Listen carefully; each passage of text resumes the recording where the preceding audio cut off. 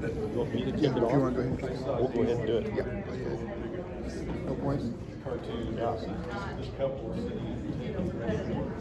Okay, everybody, we're gonna get started with the grower panel this afternoon. So if y'all would please have a seat and think of some good questions along the way.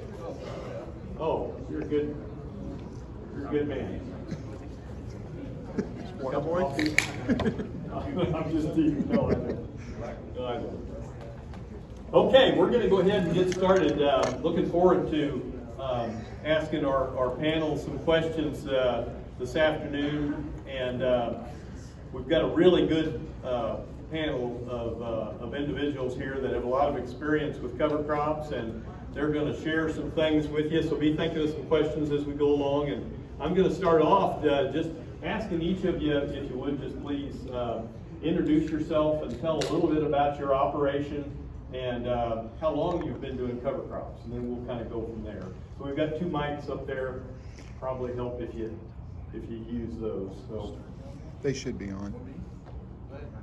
I'll go first. okay, yeah, go right ahead, Keith. You can start. All right, thank you. I have brought a dog and pony show with me. All right. Windmills. Yeah. Keith Thompson. I'm from Osage City, Kansas. It's between Topeka and Emporia, Kansas. Eastern Kansas, about a 34-inch rainfall situation. Get all these things lined out. Farm with my son and my brother. Get them laid out so I can see them. I started off tilling the ground. I've done every kind of tilling thing you can possibly think of. I've tried every trick you can do farming to make money. I'll just right up front say cover crops the only thing that's actually worked in the long run. We grow, I said, farm with my brother and my son Ben. We grow, corn, soybeans, sunflowers, wheat, lots of just a variety of crops. I was lucky. I got to go on the first No-Till on the Plains bus trip to see Dr. Dwayne Beck. And I remember standing up there in the field listening to him talking about diversity and intensity and rotations and how that added profitability to farming. I turned to my son and I said, this crazy guy's half right. We're going to start making money. And he was more than half right. And on that trip, I got to meet some interesting people. One in the back of the room, I see Paul Yassa. Got to visit him a lot. If you ever get a chance to go to either Dr. Beck's farm or go to see Paul's at Roger Memorial Farm, I recommend going doing that. They're really great. But Paul's deal in the summer for his tour, for his cover crops tour, that's a good one. Anyways, talk about this. We put a lot of words out there: regenerative farming, holistic farming, a renaissance in farming, a system. I try to look at things as a system. So I was on a trip, 2017, went around the world and did some talking, and we were down in Australia. Was out in the middle of the field, and the gentleman was telling us what he was doing, and he's telling all what he's doing, and he goes, my rotation is da-da-da, and Paul stands back there and he goes, no, that's not a rotation. That's an osculation. You're not rotating. You're just planting 2 crops in the same series. And my friend Rick Beaver had been using this slide, and this was the slide. And this is one of those deals that's drawn on a napkin in a bar, trying to explain what's going on to people. And it's pretty simple. It's just Paul had kind of the same up there on his deal with the deal. Have cool season grasses, warm season broadleaves, cool season broadleaves. And Rick's was just trying to show that when you went this way or this way, using them and planting them in your cover crops, you didn't have problems with diseases and insects and things, because when you went this way, you would have problems, or up and down. And so Rick said when Paul said that, he sat up all night thinking, how can I show this? So I'm going to do that a little quick, this dog and pony show. So this is the sun. All right, I really wanted to get one that squirted water, because we have sunlight, water, and CO2, and a green plant photosynthesis. all energy on earth comes from that. So this is what Rick was trying to show. So, so we got the sun, we'll get it started up running. So remember, Rick said that when you're kind of going this way or this way, when you're cover crops, you won't see as many disease problems. So this was Rick's, this is the going crossway. You see that wants to turn pretty good. But it don't turn real fast. There's a problem. We've got to add stuff in our farm, and that's what I discovered also. And this is the one that pretty consistent around here. This is corn and soybean rotation, or whatever you want. It just doesn't want to spin. We got to add inputs on our farm to make this work. We turn the fan up and it'll get to turning. I want you to notice how it shakes. And that's the problems we see out there. We see herbicide resistance, we see bug problems and all that. That's caused by that going on. The other one that we see all the time is a monocrop. And that won't turn at all. Even if I turn the fan on, it doesn't like to turn. And that can be, we think monocrop protein. Soybeans, we'll think corn. But how about if you hay the field the same way, every year, the same time, you pick up out for just certain kind of grass and your yields go down in your hay. And another monocrop we don't think about is your yards. And this is what Rick was trying to show with all four of them spinning nice and smooth. And when I went up to Dwayne Beck's, he said we needed to add another crop into our system. And so this was my third crop. And they don't turn too good unless I start adding more fertilizer and chemicals and everything to get that running. And one of the other things that in our farm, when we went on a trip, Dwayne Beck has to go to Argentina to study long-term breaks. And my son got infatuated with cattle down there. And my whole life, I tore out fences, I filled in ponds. My son goes with us, we take on this tour in South America to study, and he come back and added cattle. And when I added cattle into our system, I saw our system take off. It started running a lot smoother. One more, this is what we're really trying to do, get our soil ecology on our farm, our above ecology running smoother, and get our pinwheel running smooth on our farm. Been planting cover crops for over 20 some years. I come here and I told Candy Thomas, I listened to people talking, I'm like, well, I never know that was a problem. Because we started planting cover green back in the 90s, and I didn't even know there was a word for it. But that's a little story about why we started. All I'm trying to do is get this pinwheel going, and I'm trying to get away from either this one or any of them. But trying to just our farm, we're trying to get our pinwheels go smooth. All right, thank you, Keith. Sean? Well, I'm Sean Tiffany. My brother and I own and operate a custom cattle finishing operation. One facility is about 145 miles west of here, near Council Grove, Harrington, Kansas area, and then our second facility is another 70 miles west of that, near the McPherson area. And we do a considerable amount of farming in our operations, a lot of cover crop grazing. Our farms have primarily been no-till since around 2000 in the Morris County area, and only no-till for 2.5 years in McPherson County. I was told when we moved to McPherson County, you can't no-till there, and I said, well, just sit back and watch me. It is tough in the sandy soil out there, but we graze a lot of cover crops, and Flint Hills grass we'll graze 10 months out of the year, and have continuous root and soil throughout the year, and just working on getting less and less dependent on inputs as we possibly can. My name is Michael Willis. I live in King City, Missouri. It's just about an hour north of here.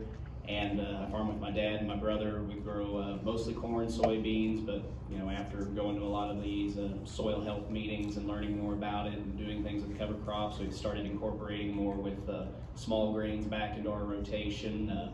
We usually always try to grow a lot of our own cover crop seed, especially where the bulk of what we use is going to be something like cereal rye, or been using a lot more triticale just to kind of help keep seed costs down. also to help just diversify our rotation, and then that opens up the window for more diverse mixes that then we can graze in the winter. We also run a cow-calf herd, some spring calvers, some fall calvers, so gives us plenty of opportunities to graze on those cover crops when possible. And in the past we'd always kind of manage a lot of our winter cover crops kind of how we did just our stock ground in the past, just turn the cows out over the winter and just let them have the run of it. We'd still see a lot of hay savings.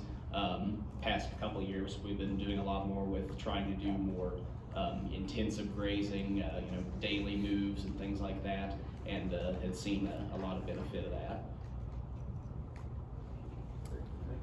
Good afternoon. My name is Ben Steffen. I live in southeast Nebraska, in the southeast corner of Nebraska at Humboldt. My wife Paula Sue is here, and she and I run a dairy farm. And we're a 150 cow dairy operation, a diversified farm. So we raise corn, soybeans, and some wheat, dry land, produce hay. We cut silage, corn silage for our dairy, so that opens up an opportunity for a longer growing season after that for some cover crop opportunities, as well as planting wheat in our rotation also gives us some opportunities there.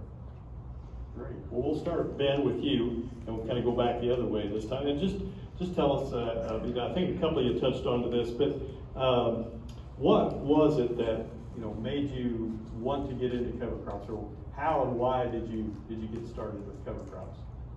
I guess I'll mention that my parents started no-tilling back in the 70s, and so when Paula Sue and I started in the operation, we continued that, and we started adding some cover crops really before we kind of knew what that was into the acres where we cut corn silage. And so that was just a natural progression.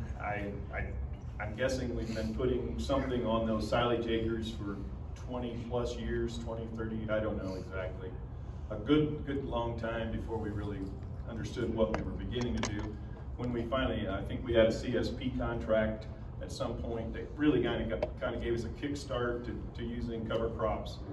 But very shortly, as we started into that, we went way beyond the requirements of that contract, and so we try to put cover crops on pretty much every acre that we can. Great. Thank you, Ben. It's kind of the same deal with me and my family's farm. Mom and Dad, once they moved out to the home place in the mid-'80s, they started no-tilling, so a lot of our fields have been no-tilled, since around 85, 86 when they were out that way.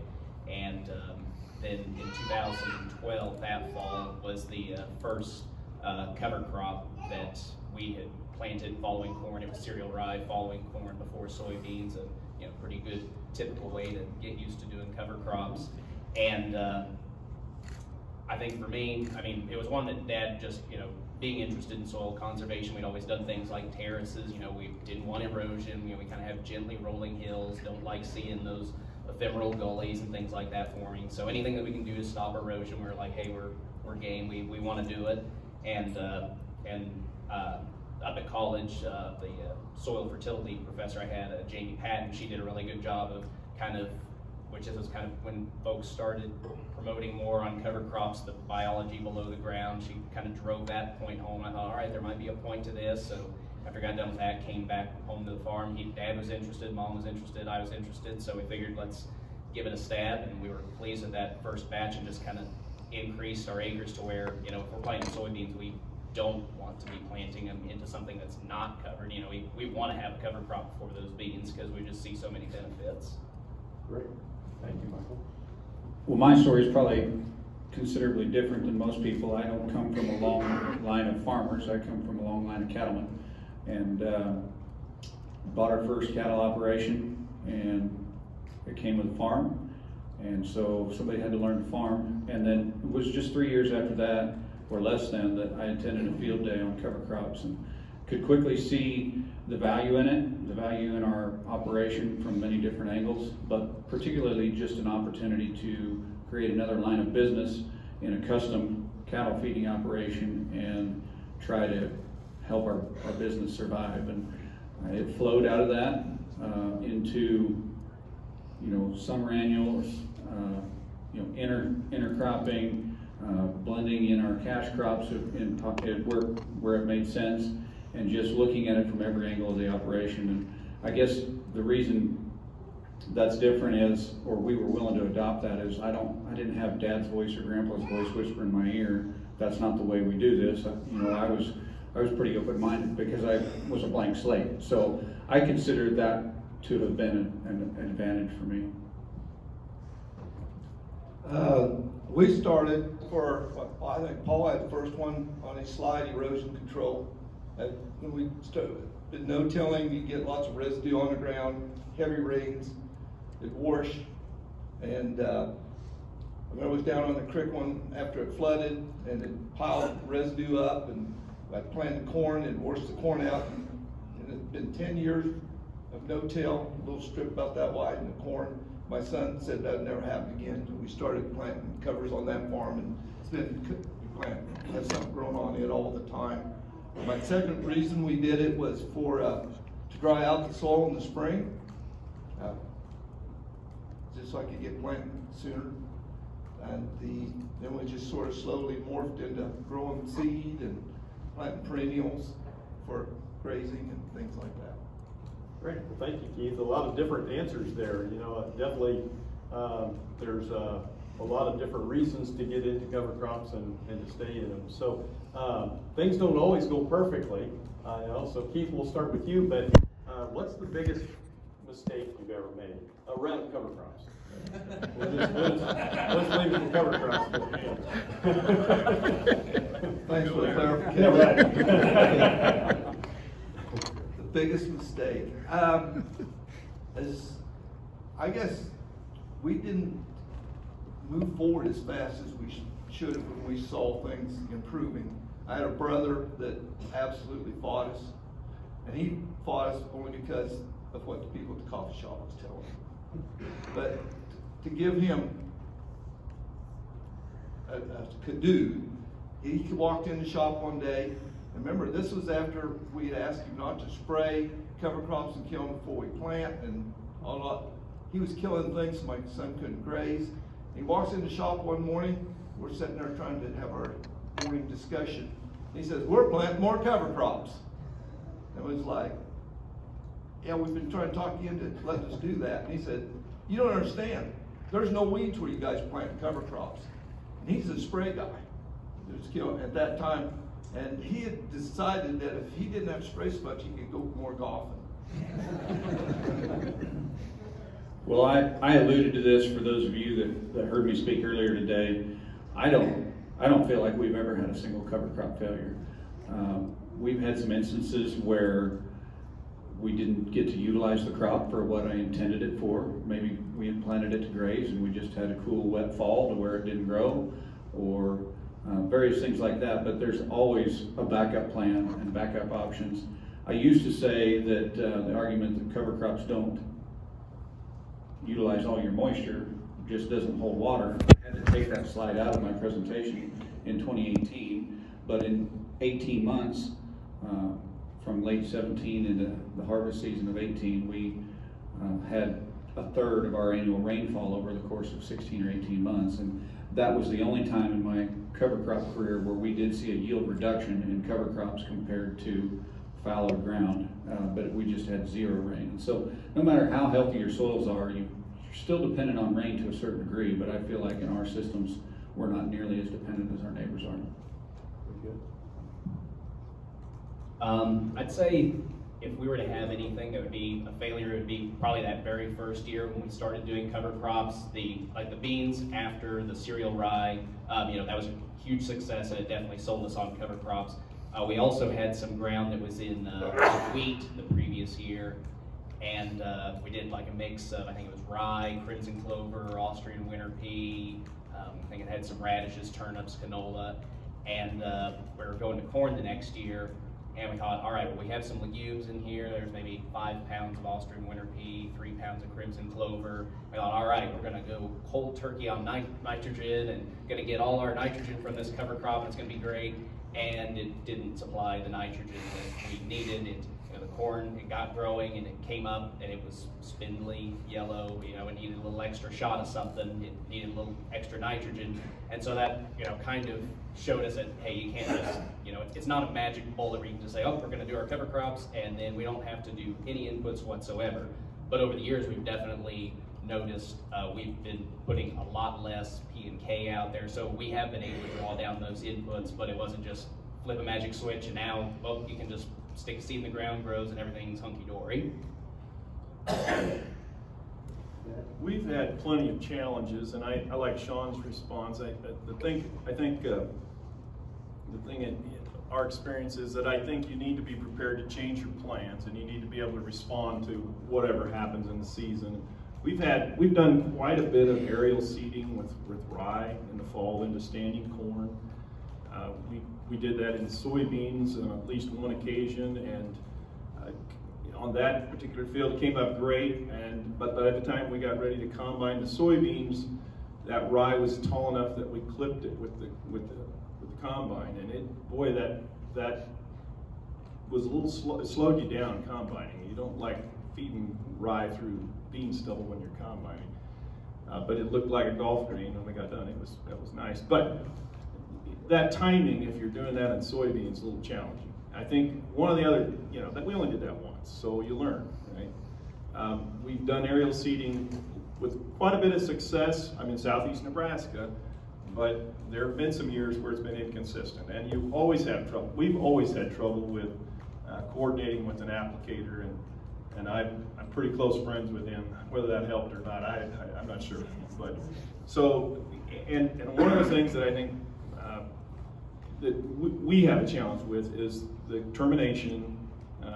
I think not having our own sprayer is a choice we've made, and this is one of the problems with not having your own sprayer. The timing, the conditions is always a challenge. Last year we had a number of acres that were prevent planted and some that were failed, and we planted a mixture of things in some of those acres. Some of that involved sun hemp, quite a bit of involved Sudan, and we thought we were going to, you know, make hay, or we were going to make silage off of that, and then we got a whole boatload of rain. We couldn't get in the fields, and we got overwhelmed. But we changed our plans. We did get it harvested, and we've got a tremendous pile of feed. So you just have to be ready to change your plans. Very good. Well, I'll start, Ben, with you and go back, and then we'll be thinking of some questions, because we'll open it up to the audience. But so all four of you influence a lot of people and are leaders in your area.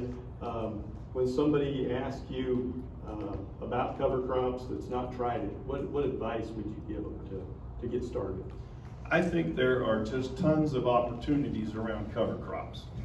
And there are so many opportunities. We can't run fast enough to get around all of them and to take advantage of them all. We do not graze anything, and with our dairy and our cover crops, there's so many, I just can't get to it. But I think there are many, many opportunities with cover crops. So if you're a young guy, young gal, you want to get started in agriculture, you know, start with a custom operation planting cover crops. Plenty of people don't want to take time, haven't gotten over the hump to do it themselves. You know, do the custom work, supply the seed. There are, you know, if you don't have livestock in your operation, partner with somebody who does. If you don't have fences, a lot of those people are prepared to build them and graze cattle. And you can partner with people that don't have the particular skill or resource you do. And I think there are opportunities all around this part of agriculture for new enterprises, for new entrepreneurs, and ways to enter agriculture. If you're a landlord, you're thinking long-term about your legacy, then improving your soil, helping a young person get into agriculture, that's a powerful statement for the community and for agriculture. So, you know, not just for landlords, this is for producers and landlords across the spectrum, young operators, people new, and established operations. Good advice, thanks. Michael? I'd say for me, it would be, like say if it's your first time doing the cover crops, again, the overwintering small grain like rye, triticale, wheat before soybeans, you know, after corn before soybeans, that to me seems like pretty foolproof. Like it always works great for us. It's a great way to kind of, you know, have the training wheels on, and before you start doing some of the more diverse mixes or anything like that, where you have to worry maybe a lot more about carbon to nitrogen ratios, given trouble for corn or things like that. I think the other thing I would just say is, you know, when you start, okay, yeah, don't put the entire farm into it. You know, it's a big change. Yeah, you need to start small, but don't start too small. You know, start small enough that you can wrap your head around it, but also start big enough that you have some skin in the game, that you want to make it work, instead of like, oh, it's a little 3 acres with trees all around it back in the timber and no one can see it from the road. Okay, well then it fails, you'll be like, well, I'm just going to give up. Whereas, you know, if it's somewhere either A, it might, people will see if you're, you know, maybe not doing such a great job, or B, maybe if it's going to affect you in your pocketbook a little bit, you know, you'll want to at least try to make it work. And so I think that's sometimes on a lot of that is just changing the mindset of, you know, just instead of saying, well, it's different if it failed. Well, no, it's just that you need to change the way that you approach it in order to get it to work. Thanks. Sean, how about you? What advice do you give a newcomer to cover crops?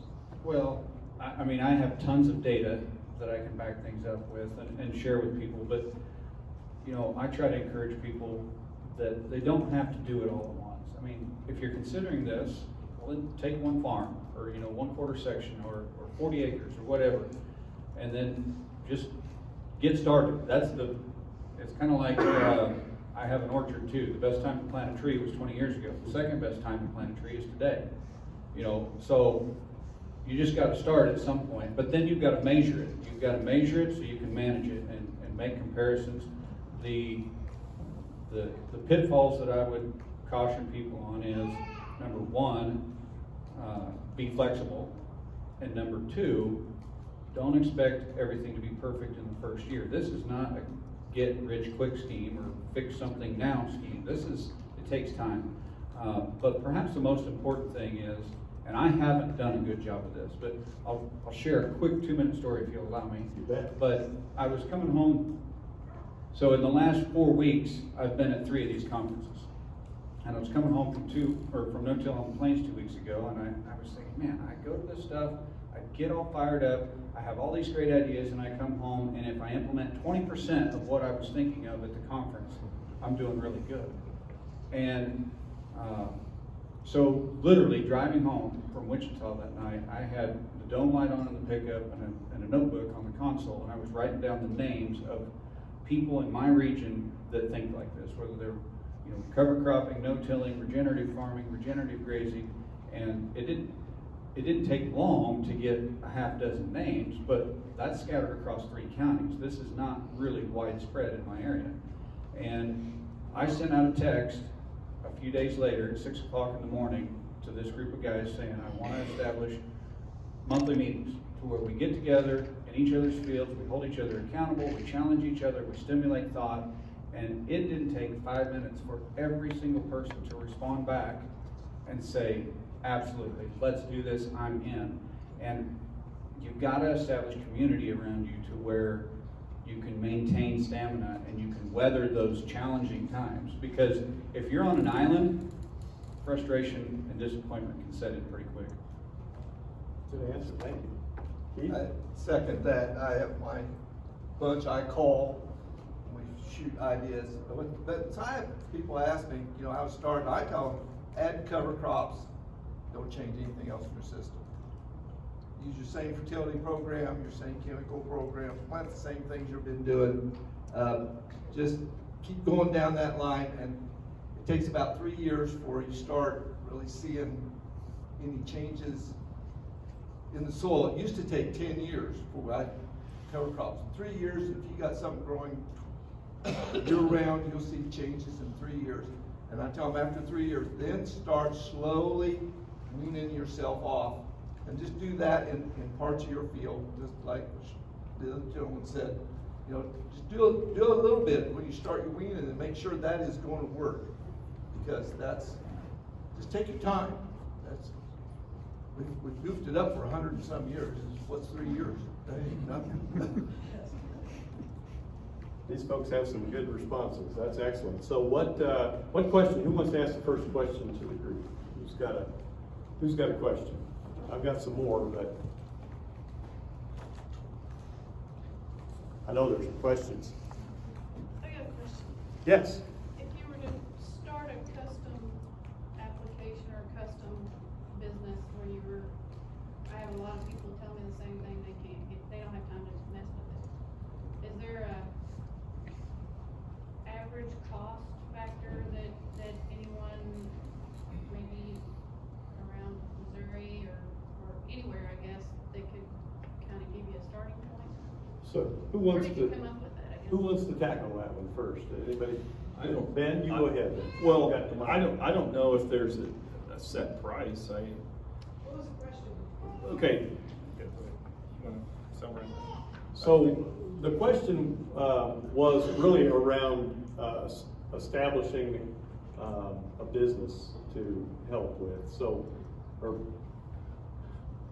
I don't know if there's a set price to say, hang your shingle out and say, I'll charge this. Everybody's gonna have a different choice in the seed category, what kind of mixes you wanna plant. So the seed cost would certainly vary by the client and by the farm.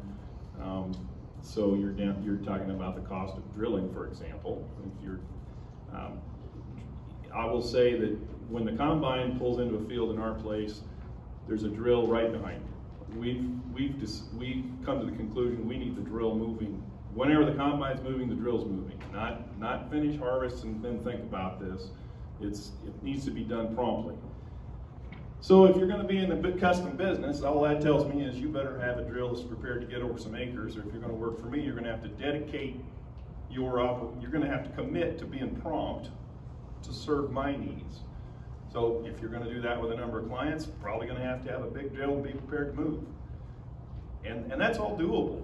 You know, you just scale it up. So, we have any thoughts? I would say cultivate a relationship with one or two different cover crop seed dealers to where you can be that one-stop shop. If they've never done it before, you can be that bridge to where you may not be making recommendations, but you can say, hey, I know who to talk to and I know where to get it. And Yeah. I would bet if you're looking to be a custom dealer or custom planter, that seed dealer may even give you a discount because you're impacting a lot of acres and recommending them. The second thing is, I don't know what other states have, but Kansas Ag Statistics Service, that website has custom rates published. You know, they're usually a year old, but they're pretty accurate. And I personally charge myself on my spreadsheets what it would cost to hire it done. I may be able to get it done cheaper with my equipment, but I charge myself on paper like I was hiring it all out. So then you can arrive at a fair price to charge. So. One of the things that I really enjoy about this process of seeding is that there's no precision to it. Yeah. There is so much precision in everything else, but here's an area where you can relax and do some things that are kind of fun, if you like that. So when we blend seed, for example, don't get too techy about it. I use my grain cart. It's got a scale on it, so I'll take a tote of rye and dump in there and a tote of whatever else. While I'm dumping it in, I'll throw in, you know, estimate pounds or bags of radish or rape or whatever it is you want to put in the mix. You just start dumping those in, just alternate, blend them in however you want, auger it out of that grain cart into, you know, depending on how you move seed in bulk to the field, put it in boxes, put it in, you know, your transport wagon, whatever you use. That's enough mixing.